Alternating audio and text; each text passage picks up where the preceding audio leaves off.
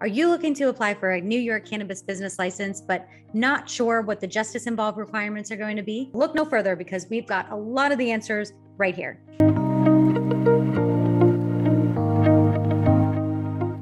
My name is Emily Seelman, and I am the founder and CEO of Cannabis Business Services. For years, my team and I have been helping clients all over the world navigate the cannabis industry. And we thought it was really important to create this educational series so that people could get digestible bits of information around cannabis business licensing. It's all so confusing, and so we really want to break it down for you. If you're interested in applying for a cannabis business license in New York, but you're not sure what the justice involved requirements are going to be. The justice involved requirements are built around the state of New York's mission to provide opportunities, lower barriers of entry, and other types of prioritization to individuals who have been harmed by prior cannabis laws in the state. To qualify as a justice involved individual, you will have either had to have been the one with a cannabis conviction, or you'll have a team with at least one member who has a cannabis conviction.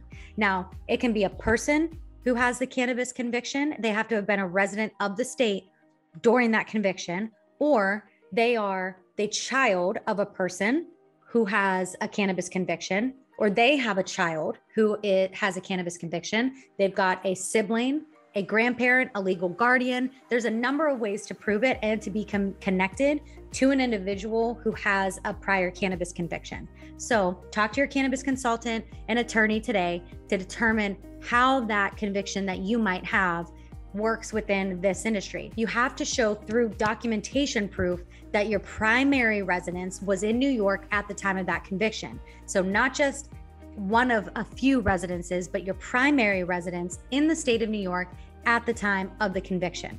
And another threshold you have to pass in order to be considered a justice involved entity or individual is that you have to have at least 10% ownership and control, not just ownership, not just control, ownership and control, at least 10% in a qualifying business. And we'll get to what qualifying means in a second, for at least 2 years. So a qualifying business for at least 2 years with 10% ownership and control.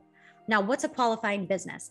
A qualifying business can either be a for-profit entity or a nonprofit entity. If it's a for-profit entity, you have to have at least 10% ownership and control for at least 2 years in the business, and you have to show at least 2 years of a net profit. That's for a for-profit business. A nonprofit has to be a registered 501c3 nonprofit with the IRS. So you can have charities, but charities aren't always nonprofits. First, you have to have intentionally serviced justice involved individuals. So they can't be just kind of a byproduct of what you do. Maybe you do a very broad type of outreach or nonprofit focus, and you happen to get some justice involved individuals. This nonprofit has to focus on serving justice involved individuals, or intentionally service justice involved individuals. And the nonprofit has to service communities with high rates of arrest and incarceration related to cannabis possession. And on top of all of that, you have to show at least 2 years of a net profit. You have to show a history of creating vocational programs for justice involved individuals. You have to have at least 5 full-time employees and have officers or board members who are justice involved individuals. So that's a really high threshold to pass as a nonprofit. That's a lot of things to pass. On the for-profit, you just have to show that 10% ownership and control, just like the nonprofit, at least 2 years of net profit, just like the nonprofit, but it pretty much ends there. So the state could further refine these rules, but this is a pretty big threshold to pass if you're going to be considered a justice involved individual. So it's not just a matter necessarily of having a prior cannabis arrest. There's a lot more that goes into it, and it gets very convoluted very quickly.